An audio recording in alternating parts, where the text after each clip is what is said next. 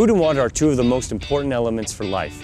But what do you do when they appear to be in conflict? Chances are you've heard a lot lately about water quality. But before we talk about how to improve water quality, we need to take a step back and ask the basic question, what's with all the fertilizer? By the end of the 1800s, humanity faced a pretty serious problem.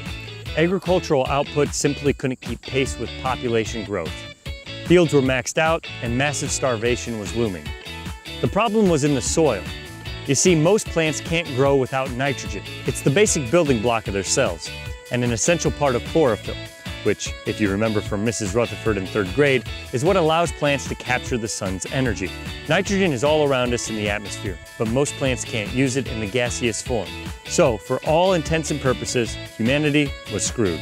That is until some German scientists invented the Haber-Bosch process, which converts atmospheric nitrogen into a liquid form. Almost overnight, one of the greatest crises in human history was solved. Go science! How big a deal is this? Well, it supports food production for half the world's population. That's billions with a B. In fact, 40% of the nitrogen in your own body originated in the Haber-Bosch process. So you see, adding fertilizer is not just a luxury to maximize profits, it's what stands between us and Mad Max. So how do we balance the needs of a growing population with water quality?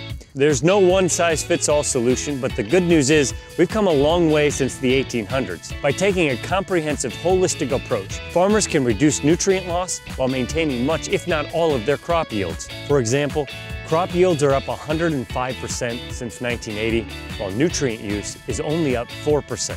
We all care about the quality of our water, and working together, we can meet the challenges of global food production while caring for our local environment. For more info on farming practices that can help reduce nutrient loss, go to iowacorn.org.